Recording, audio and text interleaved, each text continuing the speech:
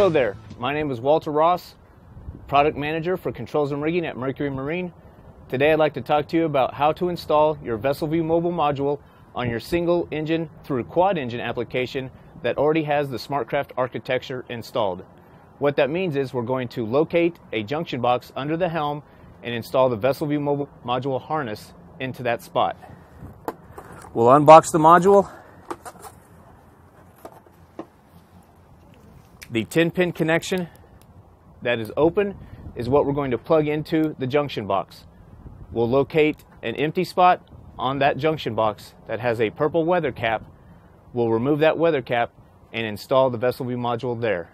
If you have any additional questions, please see our other how-to videos, frequently asked questions, or Mercury Marine dealer locator on VesselViewMobile.com. Thank you.